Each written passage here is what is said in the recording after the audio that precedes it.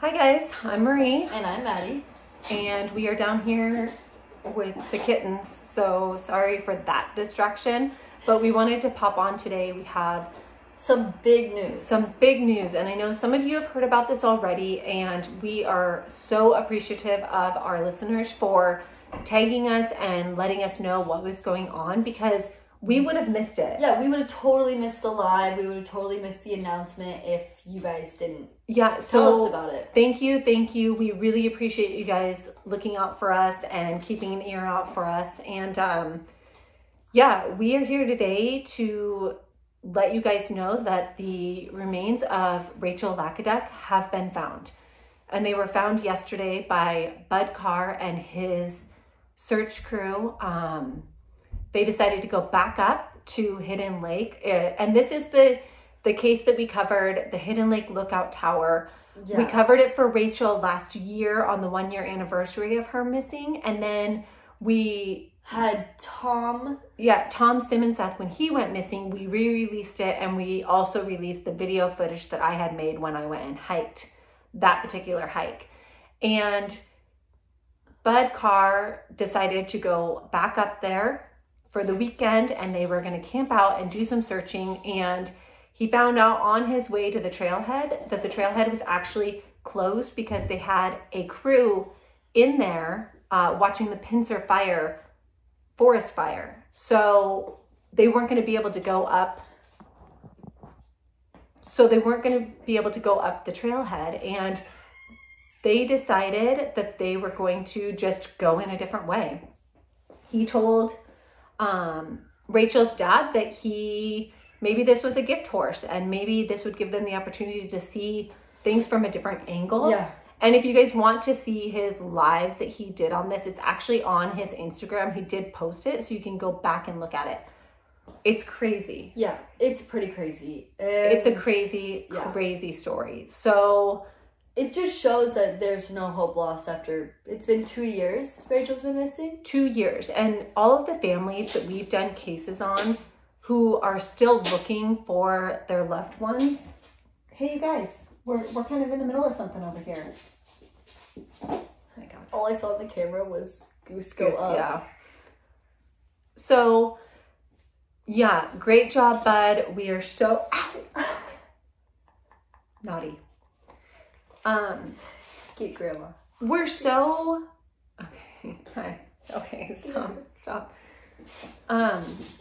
We're so happy for the family to have that closure and have the ability to really just start the grieving process. Because I think it's so hard when your loved one is still missing to actually do that. Not knowing. Yeah.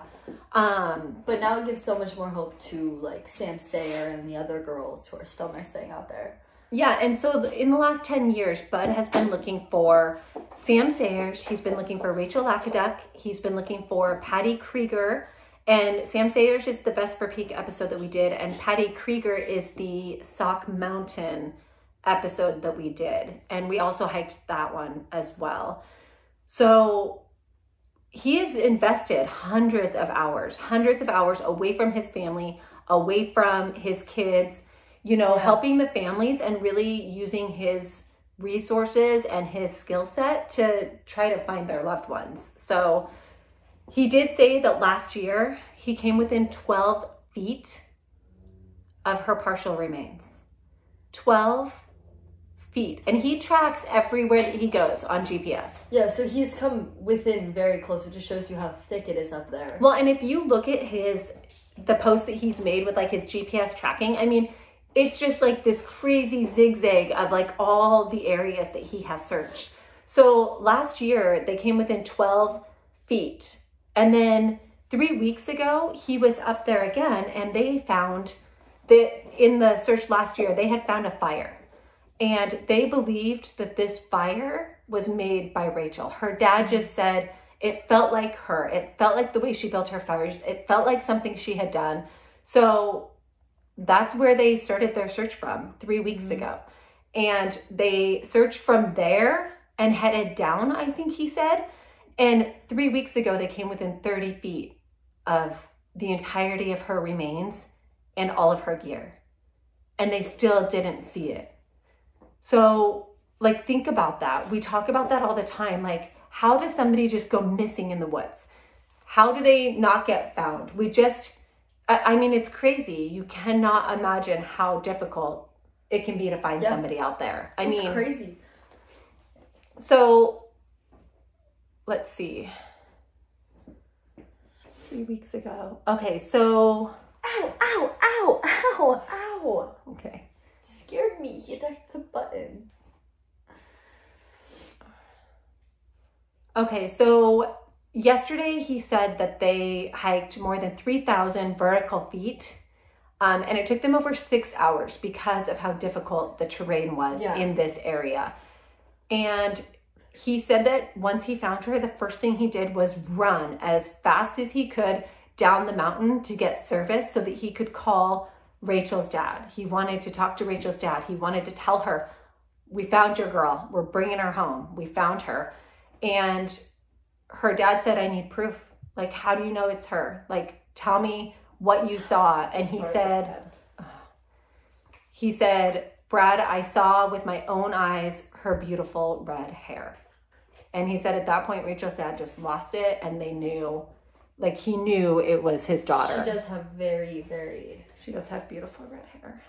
So it's so heartbreaking, but we're so relieved at the same time to have this. She's been missing out there for way too long. Way too long. And Tom's family got to bring him home, and now another family gets to bring somebody home, and hopefully there's more to come. You know, Bud said maybe this is the year that we bring everybody home, you know? Yeah. Now we just gotta bring Sam home. Sam Sayers. And Patty. Yeah. So Bud said that she was about 4,500 feet down from the summit on the western flank between where the trail turns south to the lookout. So that's a pretty excessive drop from the lookout. He said it was a brutal hike up. Brutal. To where they were. It was a brutal hike. So she was found in her sleeping bag, curled up. She was tucked under a tree depression, so probably to take shelter from the elements. We don't know, obviously, a cause of death until the autopsy comes back. I would say that elements, starvation, or hypothermia are probably the leading. Hypothermia. I mean, she has a sleeping bag, but what kind of sleeping bag, we don't know exactly. And it was a pretty rough snowstorm. But she did everything right. She hunkered down. She started a fire. Like, she found... Which, it really just proves that, like, no matter what you do, like, it's scary out there. Like, even being prepared, things can go wrong. Yeah, because she did everything right. She hid from the wind. She found shelter. She obviously made a fire at some point, probably. Yeah. We'd assume. And it's... Stop it. Hey. Oh, he's got a stick. So this growling is our one cat, Goose, the white one, who is very territorial over his things. He has a little mini bamboo stick. Yeah, he's a little small piece of bamboo, and he was anyway, at his brother about it. Anyway, so yeah, we just wanted to let you guys know as soon as possible. I mean, we just found out last night. Maddie wasn't home though, so we couldn't let you know then, but we wanted to let you know.